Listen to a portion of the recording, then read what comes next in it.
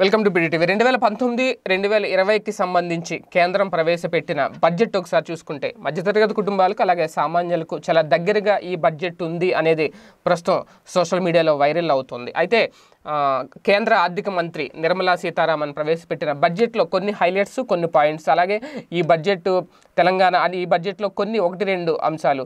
తెలంగాణ ముఖ్యమంత్రి కేసీఆర్ ప్రవేశపెట్టిన పథకాలను కాపీ కొట్టారు మోడీ, కాపీ కొట్టి ఈ బడ్జెట్లో ప్రవేశపెట్టారు అనే విమర్శలు కూడా వినిపిస్తున్నాయి అప్పుడే. అయితే కొన్ని ప్రధానమైన హైలైట్స్ ఒకసారి చూసుకుందాం. అలాగే ఆ కాపీ కొట్టిన అంశాలు ఏంటో కూడా నేను ప్రస్తావించే ప్రయత్నం చేస్తాను.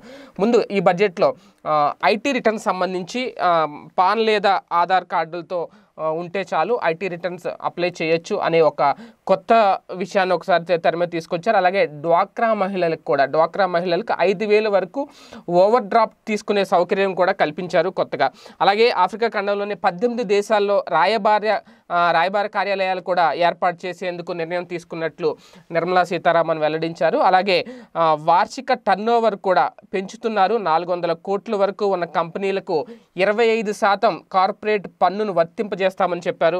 ఈ పరిమితి గతంలో 250 కోట్ల వరకు మాత్రమే వార్షిక టర్నోవర్ ఉన్న కంపెనీలకు మాత్రమే ఉంది. ఇప్పుడు అది 400 కోట్ల వరకు పెరిగింది. అంటే కంపెనీలు ఎక్కువగా వచ్చే అవకాశం ఉంటుంది దీనివల్ల. ఇక ప్రధానంగా 2019-2020 బడ్జెట్లో ఉన్న హైలైట్స్ ఒకసారి చూసుకుంటే వార్షిక ఆదాయం అంటే 5 లక్షల వరకు పెంచారు వార్షిక ఆదాయం పరిమితి, పన్ను పరిమితి. 5 లక్షల లోపు ఉన్న వాళ్ళు ఎలాంటి పన్ను చెల్లించాల్సిన అవసరం లేదనమాట.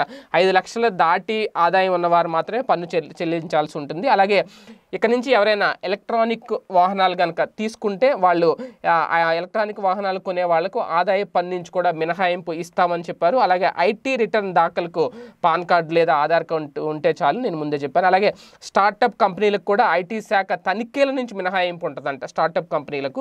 దీని ద్వారా ఎక్కువ కంపెనీలు వచ్చే అవకాశం ఉంటుంది ఇండియాకి అనేది ఒక సదుద్దేశంగా చెప్పొచ్చు. అలాగే హౌసింగ్ లోన్స్ అంటే ఇంటి రుణాలపై వడ్డీ తగ్గించే ప్రయత్నం కూడా చేశారు. 45 లక్షల వరకు రుణాలు తీసుకుంటే గనక 3.5 లక్షల వరకు రుణమాఫీ ఉంటుంది. అది మొన్నటి వరకు 2.5 లక్షలు ఉండేది, ఇప్పుడు 1 లక్ష పెంచారని చెప్పుకోవాలి.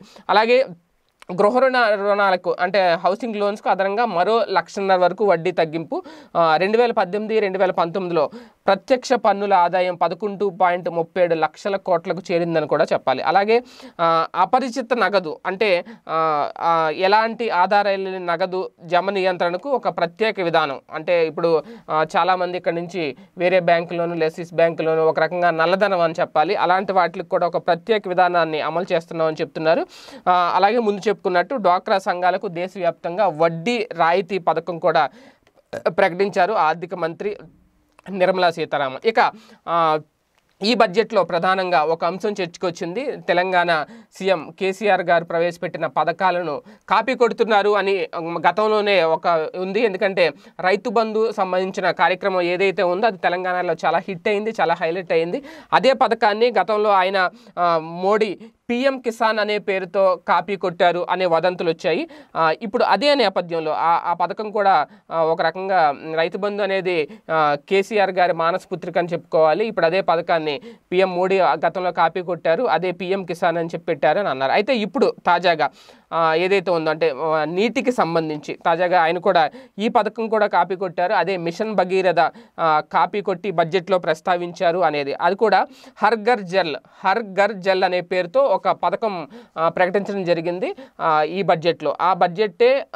ఈ బడ్జెట్లో ప్రకటించిన ఆ పథకమే గతంలో ఆల్రెడీ తెలంగాణలో అమలవుతుంది, అదే మిషన్ భగీరథ. దీని ద్వారా మంచినీళ్ళకి ఎలాంటి ఇబ్బంది లేకుండా ముందు నుంచి అంటే ప్రతి ఇంటికి 2024 వరకు మంచినీళ్ళు అందించేందుకు ఈ ప్లాన్ ఉపయోగపడుతుందని చెప్పి నిర్మలా సీతారామన్ బడ్జెట్లో ప్రస్తావించడం జరిగింది.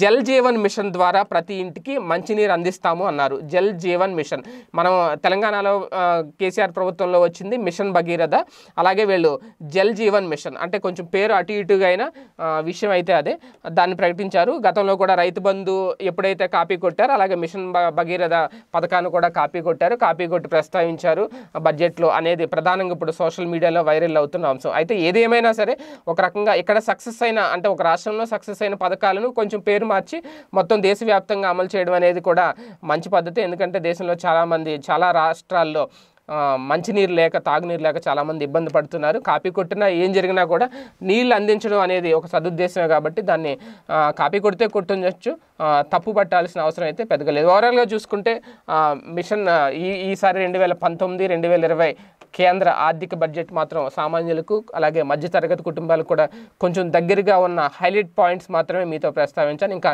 చాలా ఉన్నాయి, అది మరొక వీడియోలో చెప్పే ప్రయత్నం చేస్తాను. State tune PDTV news. ఈ వీడియో గనుక మీకు నచ్చినట్లయితే లైక్ చేయండి, షేర్ చేయండి. మరిన్ని వీడియోస్ కోసం మా ఛానల్ను సబ్స్క్రైబ్ చేయండి.